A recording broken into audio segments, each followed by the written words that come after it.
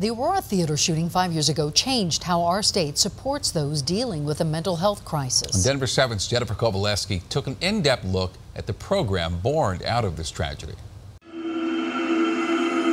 If this image of this Aurora theater wasn't etched in our minds, we might think it was any other theater. When it's a tragedy in the community that you were a part of, it has a different impact. 5 years ago, what happened here during the midnight premiere of The Dark Knight Rises still haunts Bev Marquez. What will you never forget about that day and the days that followed? Just the deep grief. Feeling at a loss as a crisis professional in some ways to help people. Marquez now runs Colorado's 24/7 crisis hotline. When you call that number, it comes into here 24/7. It's okay, all right? Because we want to keep you safe and you're reaching out for help. A lifeline for help and resources from licensed counselors that didn't exist before the shooting. That is a big difference and wasn't available in a consistent and reliable way. It's not easy. This mom has been through the crisis. At that time, it was terrifying. She asked us to hide her identity. It was very lonely. Sorry. For a reason that is quite revealing. Because as far as we've come, we still have a long way to go. About what it's like to have a son struggling with mental illness. I can't put my son in a situation to be bullied or to be made fun of or ridiculed. At age 9, her bright, outgoing son had plans to take his own life. We lost friends. We had family members start to turn on us.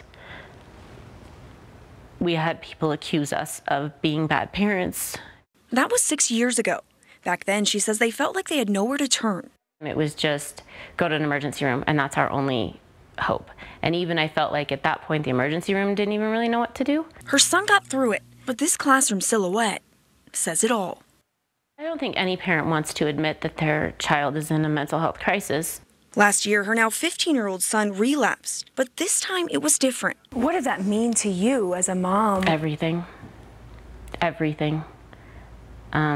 My son's life was in the balance. Colorado Crisis Services. Which brings us back to the crisis call center. Can you hear me okay? Where these counselors took her son's call, followed up, and gave him the tools he needed to get better. I know for some people in the moment that can be hard to make it felt safer for us and for him as well. This call center, a mobile crisis team, 24-hour walk-in centers, and short-term respite care were all created in response to the Aurora theater shooting. And I hate that something like that had to happen.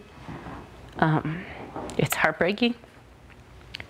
But I so appreciate the strength of the individuals who've pushed for Colorado to really rally around people who are struggling. 3 years after state lawmakers passed this bill to fund crisis services, it's helped more than 500,000 people. It was a gap in service.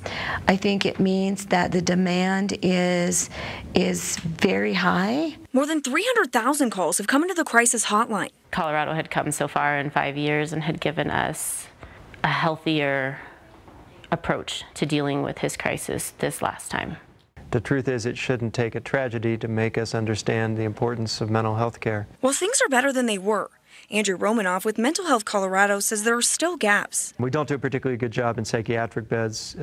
We're not doing nearly enough around prevention and early intervention. We have one of the highest suicide rates in the nation. Because whether it's family, friends, or even strangers, mental illness touches us all.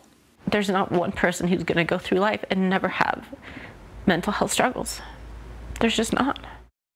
All of these services are free, and they don't turn anyone away. The crisis number again is 844-493-TALK.